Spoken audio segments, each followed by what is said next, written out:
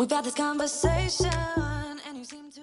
Hey guys, it's Ed Yannett, and I'm going to give you a quick tour of the cottages at Causton Bluff. Causton Bluff is a gated community that sits on about 87 acres with 152 homes in the neighborhood.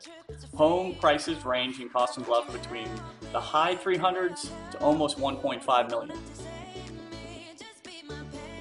In addition to Causton Bluff being gated, it also has a beautiful swimming pool, an outside clubhouse with bathrooms next to the pool, and a marina where you can keep your boat.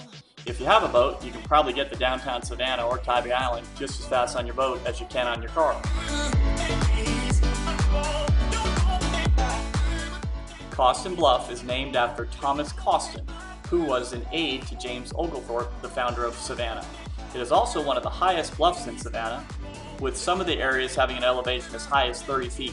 And even though it is surrounded by water and marsh on three sides, Causton Bluff is still mostly in an X-flood zone, which means you do not have to have flood insurance, but living in Savannah, it's always a really good idea to have it anyway. When your friends are hurting, you make sure to stick around.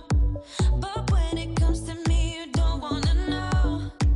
Yeah, every time I trip, it's a free fall. Why don't you help me the way I help? Causton Bluff sits off of Island Expressway, which means that you are incredibly convenient to downtown Savannah, Truman Parkway, and Tybee Island. Everything is a quick car ride away.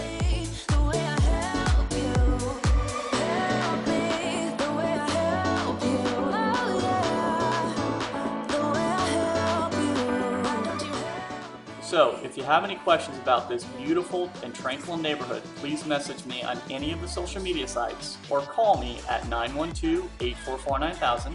Again, that's 912-844-9000. As always, thanks for watching.